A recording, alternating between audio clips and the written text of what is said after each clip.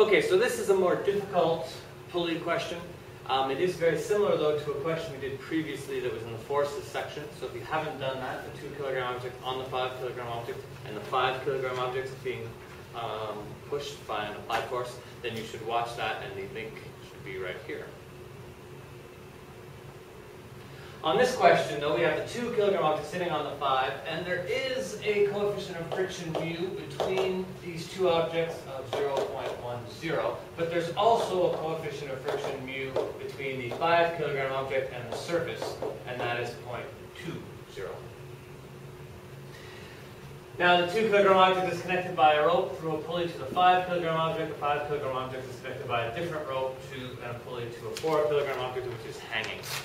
So the first thing we have to ask ourselves is, which way is this thing going to go, if it goes at all? Because remember, if friction is too strong, it might overcome gravity and the system might simply not start. So we have to decide which way it will go. Well, I think it's pretty clear that there's no way friction is going to lift this object up against gravity. So the only possibility really is that the 4 kilogram object goes down, which would cause this pulley to spin in a positive direction. So now, when I do this question, everything that helps this pulley turn clockwise is going to be my positive direction, my positive x direction. So what do? Well, when you're a little better at these problems, you'll see that there's a bit of a shortcut here, but I'm going to do it the way I teach my students to do it, which is to simply draw a 3-by diagram of each object separately, and that's what we're going to do. So the 2 kilogram object first has a mass of 2, which obviously means that there's a force of gravity of 2g. There's a normal force pushing up on it. There's a tension, which is to the left, which I'll call T1. That's this rope. And there will be friction fighting it called F. That's friction between the 2 and the 5. Which way is x going to be on this particular diagram? Well, if this gets pulled this way, then positive is right on the 5, but because of the pulley, positive is left on the 2. That's both positive directions. So on this guy, positive x will be to the left. Hopefully that makes some sense. We can see, I think, pretty clearly that Fn and Fg are going to be equal. Fn minus Fg equals 0, so they're going to be equal.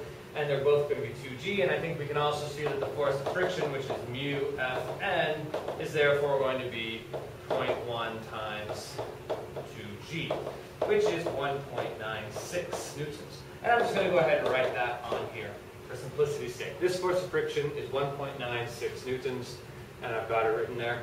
Now, my equation for the x direction will say that T1 minus Ff equals ma, which is T1 minus 1.96 equals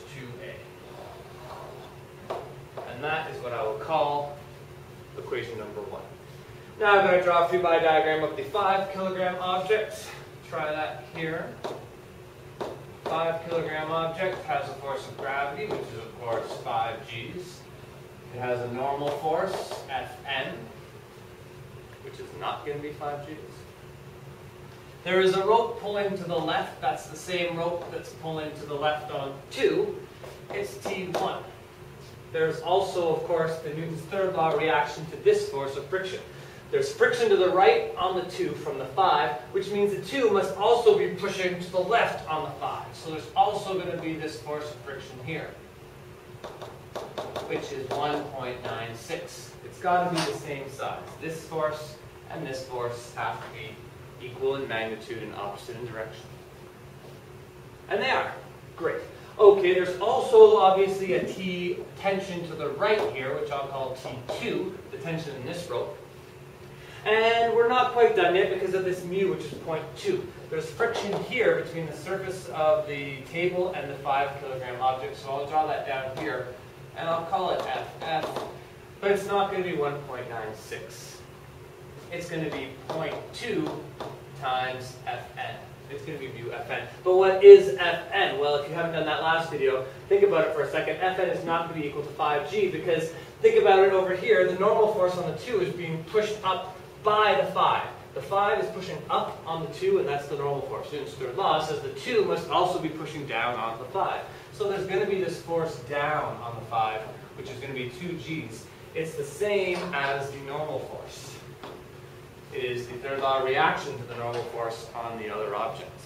Sounds complicated, but hopefully it makes sense. Imagine you're the 5, the 2 is pushing down on you. It means the normal force here is going to have to be 7 Gs. It's going to have to be big enough to balance out gravity and the 2 kilogram object's weight, which makes a lot of sense. But that's the normal force we have to use to calculate the force of friction between the table and the 5. We've got to use the mass of the 2, in other words. So this is 7 Gs. To keep it simple, I'm going to call that 13.72, which is what I think you get if you go 7 Gs times 0.2, 13.72.